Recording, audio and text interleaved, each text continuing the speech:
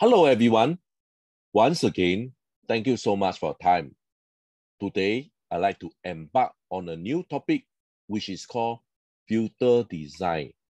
Our topic for today's discussion is to discuss the terminology and also the parameters that is used to describe filter design.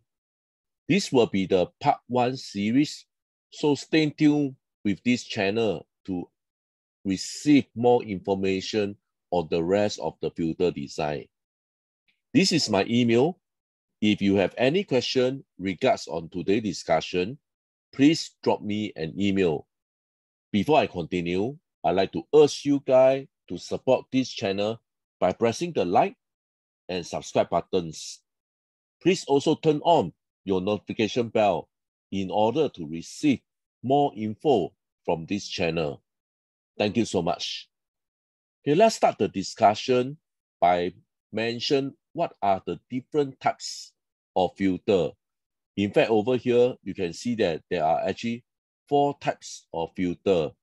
Number 1, which is called low pass filter.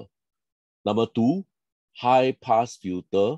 Number 3, band pass filter. And last but not least, band stop or band reject filter. Okay, so these are the 4 types of filter that we're going to do a deep study. Firstly, let's understand why this is called low pass filter. Okay, from this diagram here, you can see that all the low frequency component will be able to pass, while the high frequency fall under the stop band, okay, which means that they are not allowed to pass. Hence, because of the characteristics, all the low frequency actually pass and all the high frequency stop. Hence, therefore, this filter is called a low pass filter because, as mentioned, all the low frequency will be able to pass. Next, the same philosophy can actually apply to high pass filter. From this diagram here, you can see that all the low frequency, they fall under the stop band, okay, which means that they are not allowed to pass. But for all the high frequency component, they fall under the pass band, which means that they are all able to pass. Hence, therefore, this filter response is called a high pass filter.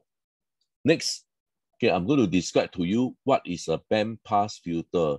For band pass filter, okay, we have 2 cutoff frequency. Okay, one, we call it a lower cutoff frequency. Number 2, this is the upper cutoff frequency, and right in the middle is called the center frequency, which I'm going to illustrate later on. So from this filter response, you can see that the band within here is actually called a pass band, which means that you actually specify a certain band for them to pass, and the rest will be fall under the stop band. Hence, this is called a band pass filter. Last but not least, on band stop or band reject filter. From this diagram here, okay, you can see that this band here is actually rejected or stop band here. Sometimes we also use this as a notch filter, okay, which means that this particular band, they don't allow it to pass, while the rest, okay, they actually fall under the pass band. Hence, this filter response is called a band reject or a band stop filter. Next, okay, I'm going to show it to you. This is all the ideal. Okay, so this is called non-ideal. As you can see that it takes some time, okay, for the filter to respond from pass band to stop band. Okay, you can see from here, there is some time. Okay, but over here is ideal because it takes almost instantly to fall from pass band to stop band. Hence, this form of filter, we call it ideal. So you can see from here, this is a low pass filter. Say, again, you can imagine that all this low frequency can pass, all the high frequency will be stopped. This is called a high pass filter. This is called a band pass filter. And this is called a band stop or band reject filter.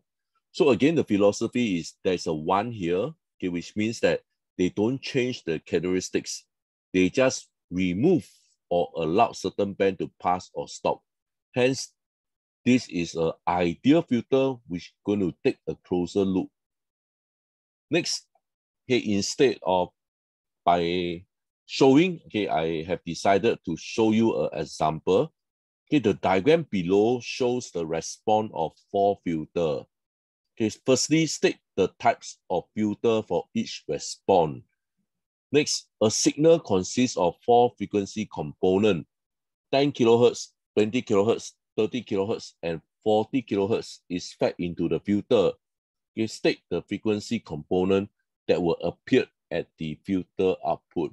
Okay, let's do the first, second, third, and fourth example here. Okay, so this is the original signal that will be fed into the filter.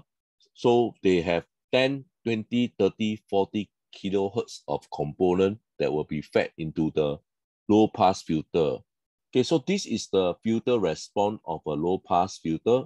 You can see that the cutoff frequency happened at 25 kilohertz. So what happened here is basically you can put these two diagrams together into one. Okay, from here you can see that these two band 10 and 20 will be the component that will be allowed to pass, while component 30 and 40 will be removed.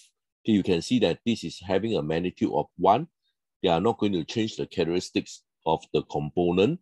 And this is having a magnitude of 0, okay, which means that we actually remove away this.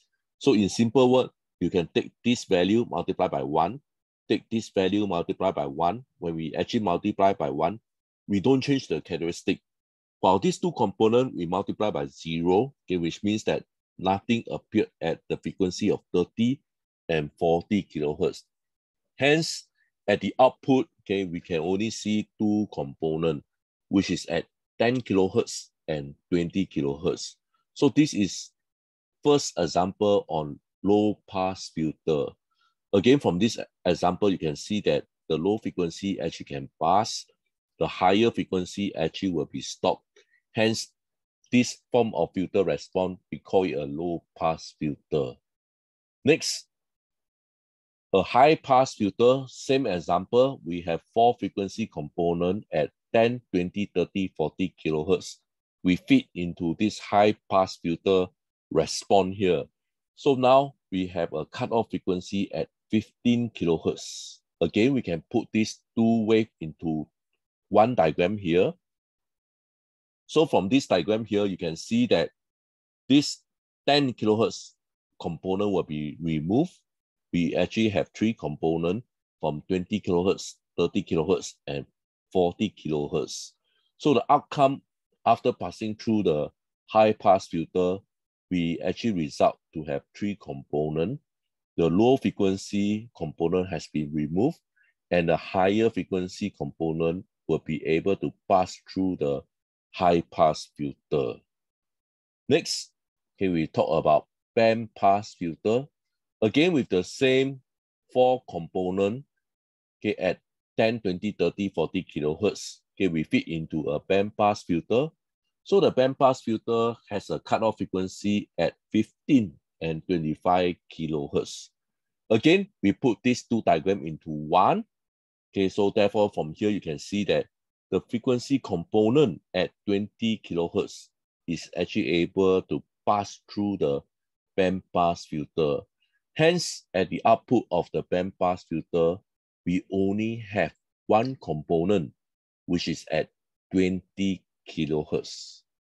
Last but not least, let's move on to band reject filter or band stop filter. Same input response with 4 components fed into a band reject filter or a band stop filter with a cutoff frequency at 15 and 25 kilohertz. Hence, again, we put these two diagrams into one.